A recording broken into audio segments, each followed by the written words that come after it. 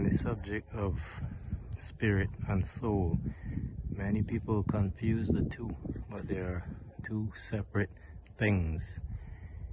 If you want to look at it in the terms of a real, tangible Holy Trinity, or the human Holy Trinity, I should say, we are of body, and then there's a spirit, which is a energetic carbon copy of the physical body, and then there's a soul.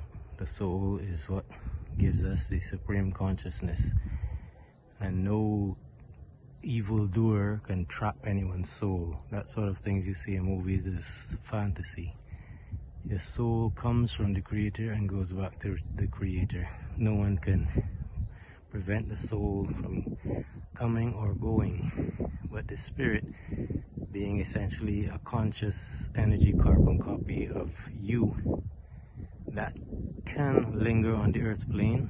And that's why you may go to a castle and they'll say, oh, old King so-and-so's soul or spirit is seen in that castle by many people. You know, he's sitting in his favorite chair, looking out the window that he used to look out the most, etc., etc., because your spirit is just the energetic carbon copy of you. Everything you did and loved in life and knew in life, it knows.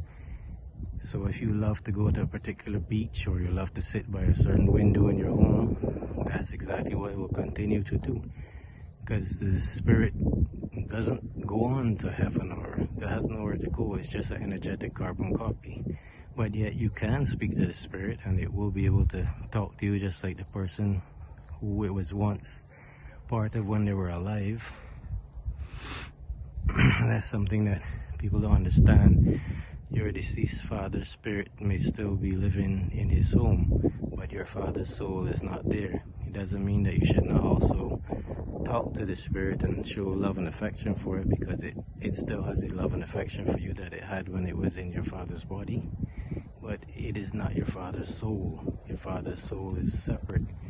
And a lot of people have trouble understanding that concept of the difference between spirit, soul, and body.